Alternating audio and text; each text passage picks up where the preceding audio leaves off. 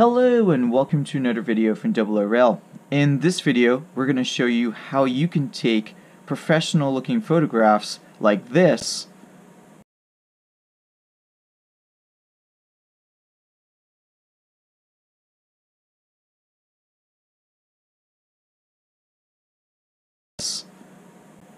of your model railway. So we hope you find this useful. Let's get started. In this video we're going to show you how to make one of these presentation booths or light boxes.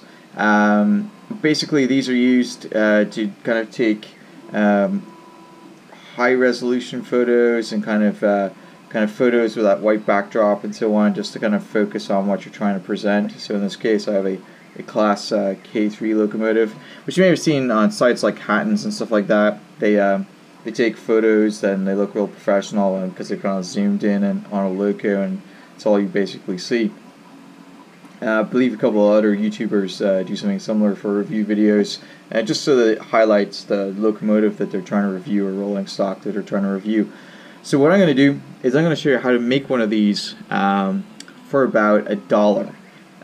Yep, that's what I said, for about $1 US. Let me show you how to make this. So first thing I'm going to do is take the loco off of here, and the track off of there. This is just a piece of flex track that I had sitting on there, just to show you what it is. So basically the way this works is if you've got your loco sitting in there, if you're using a tablet or a phone or something like that, what you would do is you would basically tap on the image of the loco, and what that will do is it'll actually focus on the loco and change the white balance in the background automatically for you. So basically the background will kind of lose focus and just look like it's kind of white haze, and it'll show out all the details of the loco. So it's actually a pretty good way to do it. If you're using a camera such as this Nikon Coolpix B500, you'll actually have to adjust the white balance down a little bit so that this, because it won't do it automatically, it's an actual camera. But basically it's pretty straightforward. So let me show you how to do this. So what I did was basically we just have a couple of offshoots on the back here to create this sort of half V or lopsided V shape with a base on it, and this is actually wedged up inside the bend here just to add support. So it adds a little bit extra support, keeps it upright, stops it from falling in on itself. To actually build this, what I used was a very simple sheet of foam board, and it was the only thing I had to buy. And so here you can see it's I believe 2 foot by 3 foot was the piece that I bought. It's not very big, it cost 88 cents at Walmart, and maybe if I move this out of the way you'll be able to see it. The camera on it kind of narrow view angle, but you can sort of see that's basically it. It's a fairly narrow sheet of foam board, and like I said, it costs 88 cents in Walmart. And what I did was just measured back about a foot and cut it. And then what I did was I took that piece out, which is the bit that's sitting on top of here, and then the other part that's about 2/3 of it left, I folded over, just scored it on the back side, and then sort of just pulled this forward. So just scored it down about a foot in, and then bent it over, and I got this shape. And of course you have the sort of L shape going on here with the gap underneath. I took some of the offshoots that I had and just cut them up into small panels. Used PVA glue to glue this to the underside. You can just wedge it in underneath, and then I actually used the PVA glue bottle to keep it upright. Then I PVA glued this into a V shape. If you're wondering why it's a V shape, basically it's just there to give it some support. It kind of give it an upright T, and then this bit sticks off to the side just to give it a bit of extra support. And again, I use PVA glue up, down, along the sides and to create the board. And then what I did was the original piece that was about a foot wide by 2 feet long that I had cut off, I PVA glued it to the top. The reason I did that was just to kind of hide the score mark and hide the bend from showing up on the camera, although it doesn't really show up, so you may not need to really do that step. It also adds a bit of depth to it as well. So what we'll do next is just put the loco back on it, and what we'll do is we'll take some pictures, and I'll show you the photos on the in the video edited in. But basically that's all this was. It was just a quick how-to video. Show you how to create one of these white lightbox type setups, and like for less than $1, it's pretty straightforward. Now you can use these for thumbnails. So if you're doing like a loco review or something like that, you might get it at a good angle, and then take a zoomed in shot or take a angled shot, and so it's just focused on the loco, and that might give you a little bit better traction with your YouTube videos and stuff like that, because it'll give you slightly more catchy thumbnail that people might be more inclined to click on, because it's kind of made the locomotive's kind of attributes and sort of just detail kind of pop a little more than if it was just a picture of it sitting on your kind of dark layout. Now one other thing that's real important is lighting. One of the things I did here at the double rail layout is I actually upgraded all the lighting in here, so you can see it's much brighter than it normally is. And so that's a key part. If you get the lighting right, or even have spotlighting on this, it'll give you the opportunity to kind of make the loco stand out. You won't have any of these shadows and stuff going on. Also, you know, messing with the white balance, and if you're using a tablet or a phone or something like that, just clicking on it will actually bring those details out, because it'll actually cause, like I said, the backdrop to sort of blend in and be this kind of bright white background. Alright, so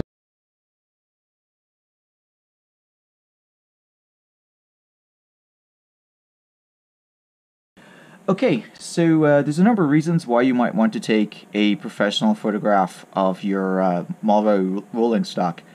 For example, you might want to use it for YouTube thumbnails. You want to focus just on the locomotive itself and have that white background that's sort of out of focus, just so that the focus is on the locomotive itself.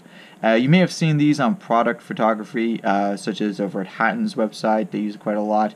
And basically the idea is that you want to focus on the product and just show the product or the piece of rolling stock. So you might be doing a review video, you might be doing a product video, maybe you've customized something, you might be wanting to showcase your weathering services or weathering skills. So whatever you're trying to showcase, you really want to put the focus on the object itself. And so the way that's typically achieved is with what's called a lightbox. And lightboxes you can buy on Amazon. They're relatively cheap. They range anywhere from about $14, $15 for what's called a light tent, which is basically a small kind of cubicle type tent where you put the object in, and it's kind of got a white balance around the outside. Two more, professional looking light boxes that can cost you a couple $100. So what we decided to do was try to build one ourselves, basically using some foam board and some glue, just to see if we could get the same effect for just a couple of dollars. So we used a sheet of foam board, which I think cost us maybe $1.50 from Walmart, and you can get foam board from pretty much anywhere. You could also use cardboard if you wanted to. I used the foam board just because it was a little bit thicker and had a kind of slightly better texture to it than what was at Walmart. Some of the cardboard had a gray backing or black backing, and you could sort of see that through the photos and so on. Okay, so we're going to show you an example of how we typically will use the lightbox. So we have our 1300 lumen LED, which is just above here, and we'll show you that in a minute. But we're going to show you basically how we're going to photograph this HSD, and then show you the photos that were produced from it. So first of all, we're using this Nikon Coolpix. You could possibly use just a regular camera or your phone. I found that typically you want to use a camera, you get a little bit better results. But if you got a good focus on your phone, it may work pretty well. I have a Pixel 2, and it kind of worked okay, but I got much better results with the Nikon, so that's what we're going to go with. So first of all, what you want to do is try to get the camera as close as you can. You only want the white in the background, and you sort of want to arrange it so that it's focused just on the part of the locomotive you're aiming for. So right now we're aiming for this front part of the locomotive, and then we're going to just take the picture. And what it's done is it's basically gone and taken the background and made it kind of a little out of focus, so it kind of blends in and kind of puts all the focus on the locomotive. Now I'm going to go and do the same thing with the Intercity 125. And I'm going to let it focus on the Intercity 125 and then take the picture, and we'll show you the result. And then we can also do it from higher angles. So this one, I'm going to focus on the loco, and if you look at this resulting picture now, you'll see that it basically blended out the line. It's out of focus, so you can't really see it, and it turns out pretty well. And maybe we want to take a look at some of the roof detail. So I'm trying to get my camera out of the light there a little bit, and take a picture there, and you can see you just have to be careful with the angles. Sometimes you might have to stand up so you're not creating shadows you don't want to create.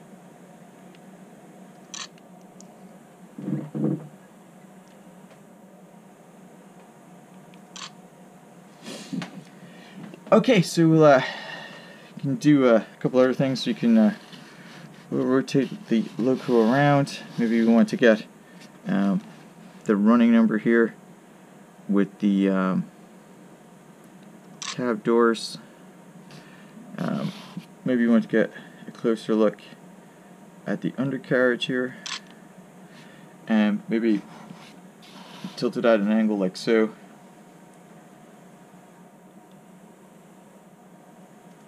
And get some pictures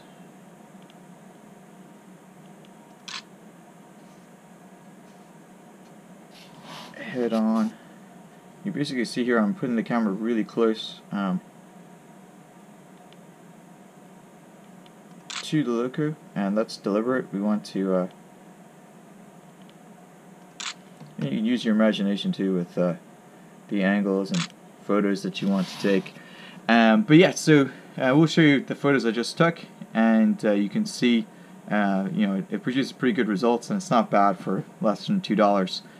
Basically cut it out, glued it as you saw, and it's been put into this shelving unit here. So what we're going to do next is we're going to show you how we put together the shelving unit, because it came from IKEA, so you should be able to buy it in the UK pretty easily, or anywhere in the world. And I'll put the IKEA information on there as well, and hopefully you'll find that useful. Okay, so I've zoomed out the lens here so you can take a kind of closer look at how it's put together.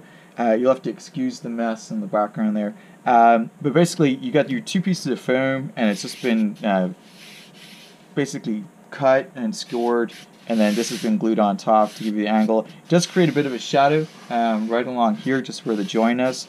You could mask that out. I mean, I could get some white masking tape, or I could possibly paint it. But to be honest, once you get the focus right on the camera, it really doesn't cause you any problems. Now, one thing I will be doing to upgrade this is I do need to put some white balance on the side, right? So we need something here and on this side to basically completely enclose it.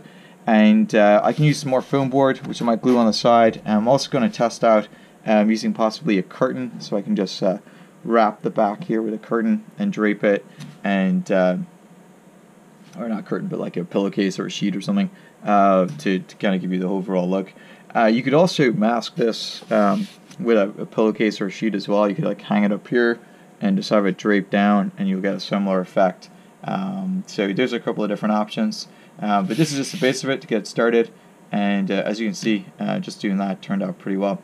So what I'm going to do next is I have this Oxford Rail Hatton's special edition. I believe it's a ICAI hopper wagon.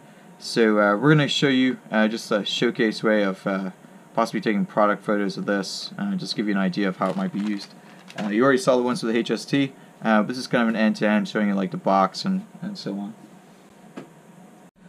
Alright, so you'll have to excuse the mess in the background. It's still a basement, still used under the layout here for storage. At some point I will clean that out and put some display cases in, but for now it's just storing stuff that we don't know what to do with when the kids were younger and so on. Anyway, so I wanted to show you exactly how we made the kind of rest of the light box. So here you can see where you got some plastic brackets. These are these cheap ones. I think they're like 50 cents or something like that, 25 cents at IKEA. They're I'll put the IKEA number in the description. And then they come with the you buy the shelving part separately, and you can kind of just mix and match it. I think they come in a variety of different colors. I got the black ones because actually we're going to use them for something else, and then I got the idea of mounting this here for the light box. The light itself is a under the cabinet kitchen light. You can see there, and it's pretty bright. This costs $10 at Walmart. You can see here it plugs in, and I can turn it off and then turn it on. You can see it makes quite a difference there with the effect that we're going for. Like I said, this costs $10. It has two clips, one that screws in here and one that screws in on the other side. I lined them up with the shelving bracket and just put them about 1 millimeter or so away from the end of it so that there was room for it to expand. You shimmy it in and you basically just clip it in place and it stays here. This thing's not going anywhere. And so this is how we constructed that, and then I did the same thing on the bottom part, and then just kind of taped the foam board to this to give you the unit size. Now this part I had already built, and so what I did was I lined this up and then factored in the shelving height on the bottom so that these would rest perfectly and kind of clip in with the brackets from the above part. I think, like I said earlier in the video, hopefully I said earlier in the video, I'm going to go and put a kind of like a sheet or curtain or pillowcase or something in behind this so you get the enclosed look for it as well. But I just wanted to show you guys how we put that together to finish the light box. Alright, so for this part of the video, I've actually left it zoomed in, and the reason I've left it, zoomed out, and the reason I've left it zoomed out is just so that you can see, you know, exactly how we do this, and then the end result as well. So the first thing I'm going to take a picture of is just the end of the box here, just so that, you know, folks can get an idea of some of the stuff that you might be able to use. So if you're doing a review video, you know, you might want to show how it's packaged. Now this has kind of got a shiny front on the end of it, so you want to make sure that you don't catch anything in the background that you don't want, you know, photographed, you know, your face or, you know, something in the background that, you know, you just don't want it. You know, so for example, if I take a picture like this, it's going to produce the camera, my hand, and so on. So instead, if I put it off at this angle and move the camera around a little bit, I can actually get a much better picture without having to, you know, get the reflection in the way. Alright, so the next thing I'm going to do is I'm going to actually open this. So we'll go ahead and open it. And I guess this is brand new. I've got a couple of these. And all the ones I opened, they turned out pretty nice. And I think maybe get some of those Hatton's cool loads or different loads that you can put into this. So usual casing like this, and you know, just for giggles here, we'll go and take some pictures of the thing. This is pretty dark, so it'll be interesting to see if it picks up the features or not in the photos. And next thing I'm going to do is just remove it, and now it's all set to take some product photos. So go and put the camera on it, make sure it's focused on the wagon, and then we'll take some photos at different angles, and then we'll show you the end result. Maybe we want to do a top-down photo. You can always do it like this as well, right? So, and maybe we want to do some from an angle, get some of the other detail.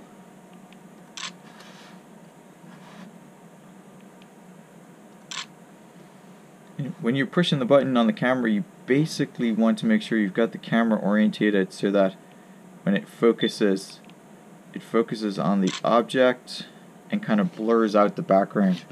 I'll flick it around and take some some more photos of it this way.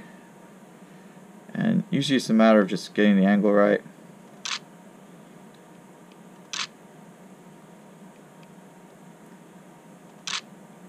Like so. And we'll show you those photos next. And then finally what we're going to do is just put it on a piece of rail, and you'll see that in a minute. Alright, so I've put the wagon here on a piece of track, and we're just going to take some more photos of it. And we'll show you the end results on there. I'm not quite sure if I can get, I might be able to get where you can see, there you go, on the actual, it's a little tricky to have the hand-eye coordination. There you go. So you can see there when I push the button on the camera, I want it to focus on the object. Maybe I want to get a little closer to the ICI. Some real close-ups of the detail there. It's actually a really good wagon, by the way. Like so. Alright, so we'll show you those pictures inside the video as well, so you can take a closer look. In fact, we'll just do a slideshow now so you can see all of them, and you'll get a good idea of how this works. So hopefully you guys get some ideas with this. It's relatively cheap to put together. Like I said, want to put some stuff on the side there. But generally, you can use this to create thumbnails. So maybe you're doing a review video, or you're doing a video on a particular, meet the fleet or something like that. This is a good way to create the thumbnail. So you create the thumbnail by focusing on the object in the picture. You load that into your photo software. If you don't have photo software, you can use open source like the GIMP. I believe the GIMP works on Mac, Windows, and Linux, and it's a good kind of Photoshop style application that you can use, and of course it's free. And so within that, you can go and you can take the photo, cut it, crop it how you want, do some editing on it, and basically go ahead and put the text overlay that you might want on it. And maybe we'll do like ICI wagon overlay. In fact, what I'll do is for this video, I'll actually use the pictures I just took of the ICI wagon and show you guys how the thumbnail would turn out. Typically, you put something on the thumbnail these days on YouTube, so that folks who won't even read the description, right? They just see the thumbnail and a little bit of text on it, gives them an idea of what the video is about. Alright, so that's it for this video. Hope you found it interesting. Like I said, this is part of a new series called Sharing Your Layout. We're showing you guys all the behind the scenes secrets so that you can share your layout and your experience on YouTube. There's a couple of really good communities. I'll put them in the description as well, where you can share your layout as well and kind of get a couple of subscribers and so on. But basically, shouldn't procrastinate. Just go ahead and do it. Create the channel today, and then go ahead and upload your videos to it when you get a chance.